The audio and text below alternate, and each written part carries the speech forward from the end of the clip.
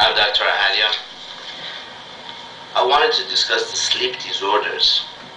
Basically, sleep disorders field is a very fast growing and being paid attention currently due to the problems that causes when we have a sleep deficiency. It goes to a psychiatrist or a internist or doctors. Usually the problem that takes people to the doctor is basically when they cannot sleep. So if you have anxiety, problem with regard to dealing with life, and issues with regard to the neurotic preconditions that you go through on a daily basis, a lot of people don't seek therapy because of that until it gets to a point that their sleep is disrupted. Now, the etiology and the reasons that we have sleep problems are multiple.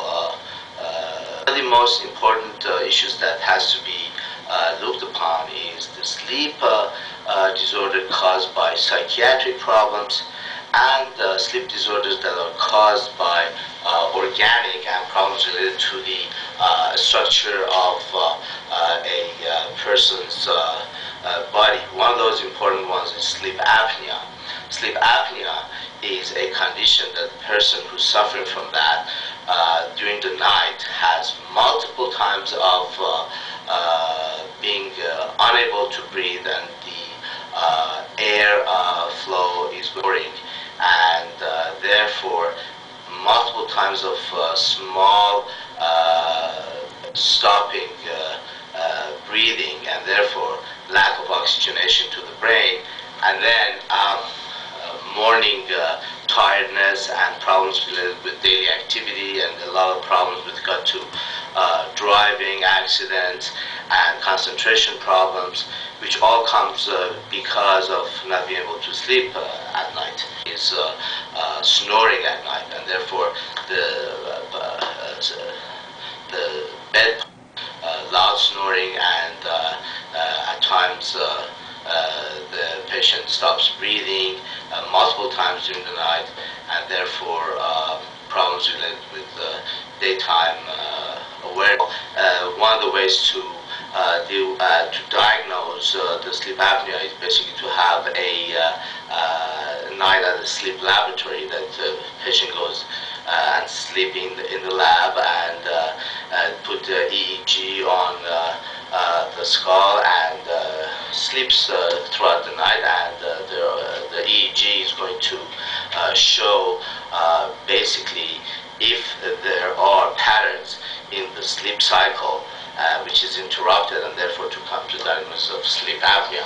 And after diagnosis, there are different ways to deal with that.